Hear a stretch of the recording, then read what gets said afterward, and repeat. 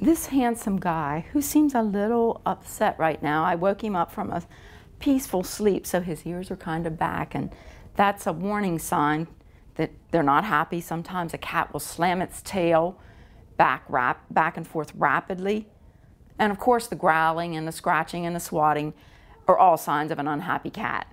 But I disturbed him. He likes to lay on a soft, fluffy pillow like this, but he's upset, I think, that I messed up his dreams. He was probably dreaming of the chase or the catch or whatever.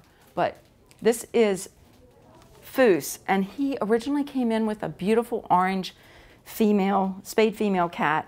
He is 9 years old also. She has been adopted. So we know that he has lived with at least one other cat.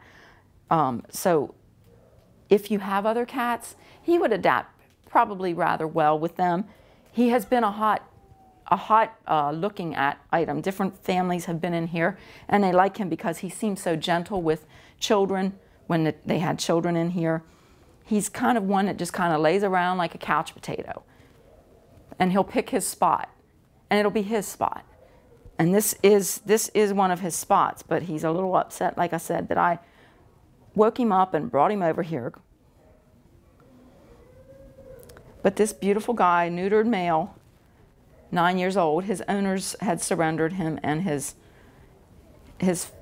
partner, they were allergic to the cats, so that's why they're here.